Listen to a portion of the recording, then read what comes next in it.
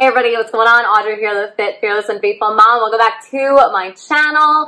I have on my lemon shirt today for a reason, because guess what? We are going to be talking about bad homeschool days. When some homeschool days, they just stink, like foul up the air, and they want to take away your joy and your sunshine for the entire week. So let's get talking about bad days and what to do about them. Okay, so I have been known in bad days to yell. And usually it happens when I just let things fester and I just let things just not having great days. And then there was this one time when I started slapping my hand on the table so hard that like everything was like there was an earthquake and stuff like that. And so it got me thinking, why does that happen? When does it happen? And how to actually get over it. And so here we go. Ready? You know how like when there's a fire, they tell you to stop, drop, and roll? Okay, so we're going to use that with our homeschooling. Stop and relax, drop what you're doing, and roll with the punches. 3 things. Stop, drop, and roll. Stop and relax, drop what you're doing, roll with the punches. Okay? Because no matter what, like even if you had just like regular old job, you would have issues and you need to learn how to work through them. Remember that you have multiple kids, multiple grades that you're trying to teach, and it gets a little frustrating at times. So some days your kids have bad days, some days you have bad days. Just try not to ooze your grossness. Like we went through this transitionary little period. We had a lot going on personally, and I was getting stressed like internally, and so it was starting to like ooze out, and then the kids were like, wait, what's going on? Okay, so relax. Some days you just need a break, and that's okay. That's okay. So let's get into it. I got 5 questions for you to kind of help you navigate through these bad days and help you push through so that when you get to these bad days that you don't just fold in and say, well, homeschooling isn't for me. No, don't do that. So question number 1, have you taken a break lately? And when I say, have you taken a break lately, I really mean it. Like, have you truly taken a break in your homeschool? So what I used to do is I would say they were taking a break, but we wouldn't take a break from math, reading, history, and like some writing. Like I still was pretty much doing like a full schedule. If you're gonna take a break, you have to take a break. Now there are smaller breaks that I do where I still might do like a math sheet, big deal, you know, just to keep them a little bit fresh so that when we go back, they're not like, what, huh? You know, another thing that I want to make a mention about taking breaks also, you need to schedule them out appropriately. What I have noticed is that we can go 6, 7 weeks, I'll say 7 weeks, before it's like we really need a break. We go 7 weeks hard, and the kids know that at the end of that 7 weeks, they are going to get a nice fruitful break where I am outside playing with them, where we are painting in the afternoon, where like right now Kai is doing a what is it? Draw So Cute, really awesome YouTube channel. Go ahead and check it out. And then there's the art hub, and so she's digging that right now. Like our whole table is full of art. Okay, so that's number 1. Have you taken a break lately? If you haven't, maybe that's why your days are kind of getting a little stinky. Number 2, are you doing too much? Totally been guilty of this, because you know that you can fit a lot as an adult in one day. And so then you think like, okay, I can make my kids do this too, and I'm going to force them to do all kinds of stuff. So are you doing too much? Take a look at your curriculum. Are you trying to like cram so much into their little minds that they just can't handle it? Are you adding too many worksheets? Are you adding extra stuff just because you want to get ahead? Think about them. Because if you are thinking about yourself and where you think they should be, which yes is important, but if you're taking it to an extreme, like, well, we should have been like, I want to be way ahead. I want to be here. And my first year of homeschooling, I did that. I was like, you know what? I want my kids to be a grade or two ahead, and I'm going to push them, and I want them to work. Chill out with that. Woo. Okay, number 3, are you requiring too much of them and from them? When you look at the curriculum, when you look at the type of math that they're doing, can they actually do it? And like, things should be challenging. Things should be a struggle in a good way, because when we struggle, we grow and we form like brain synapses and connections and stuff.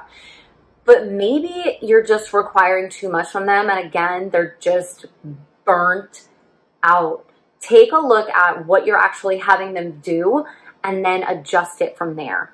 All right, number 4. Are you putting too much pressure on yourself? And then that oozes into your day. By putting too much pressure on yourself, that is not helpful. Don't look at anybody else. Look at what your state requires, because all states are different. I know in Texas, like, it's super lenient. Where I am, it really is not that big of a deal. Don't put so much pressure on yourself to do everything. Don't put so much pressure on yourself to get to this lofty, lofty goal. I'm a firm believer in setting goals, not only for yourself as the teacher and for your students as well, but if you are setting these crazy goals, like, be realistic. You gotta be realistic. All right, number 5, are you just too busy? Maybe you're just too busy. Take a look at the activities that you have scheduled for the afternoon. Take a look at the activities that you may have scheduled for during the day. What kind of co-op are you part of? Are you part of a co-op that is going to demand a lot of time from you? What does that look like? Remember that you are the CEO of your homeschool.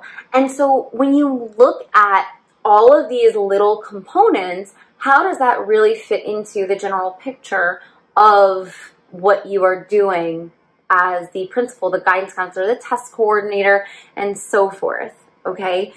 So don't just add things into the schedule because you think that it needs to be added in order to be busy. One of the best parts about homeschooling is that you get out of that rat race. You get off that hamster wheel of feeling like you continuously have to do things for the sake of doing them. That is no fun.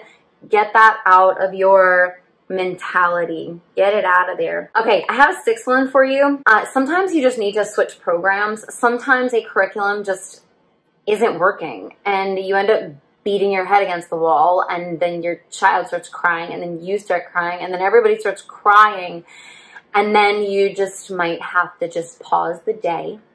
I wouldn't know anything about that though. And the curriculum might just not be the right fit. I had mentioned before in several of my other videos that, like, Singapore math is not a good fit for our oldest. It just wasn't. And it is a rigorous program. And so I love it. I love their structure. I love the intensive books that they have. I love the challenging word problems book that they have. But it's not the right fit for her. She needs a program like Math UC where it is a mastery-based program. Now, for our other 2 children, they are flourishing with it and they absolutely love it. Now, with age comes wisdom. I'm still kind of new in this game. We're in this a little over 4 years now, but what I have learned is to pay attention to those little signals. Don't just continuously do a curriculum for the sake of doing it just to make it fit your box. Sometimes that square may not fit into that circle, and that is okay, and that is why we homeschool. So stop it. Stop it. Okay, and here's a little funny one for you. I'm not really going to number this one, but I thought of it and I put it in my notes actually. Don't make them color if they don't like it. So why did I put that?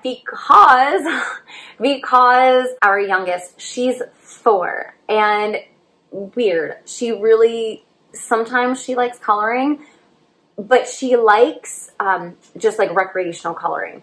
when it comes to schoolwork, she does not like coloring. Like her math books actually have them color little things. She said, Mom, can I just circle it?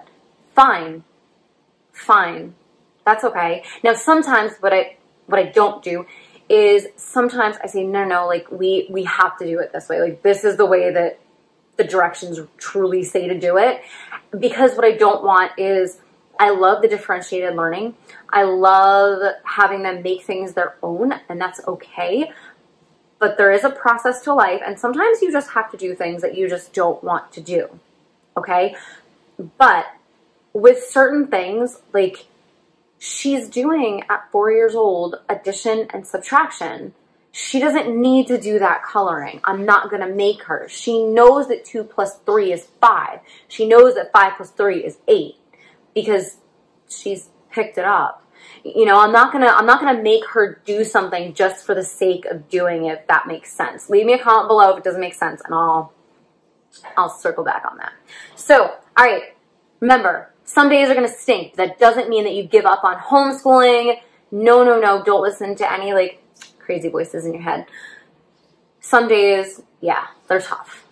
They're tough, but it's your job. So stick with it. I'll be praying for you. Come back next week for another homeschool video. If you want to catch up with me on faith, I post faith videos every single Wednesday at 9. So I will catch up with you next time, friends. Leave me a comment below. Make sure you give this video a thumbs up. Tap that subscribe button, and I will catch up with you next time. Take care. Bye.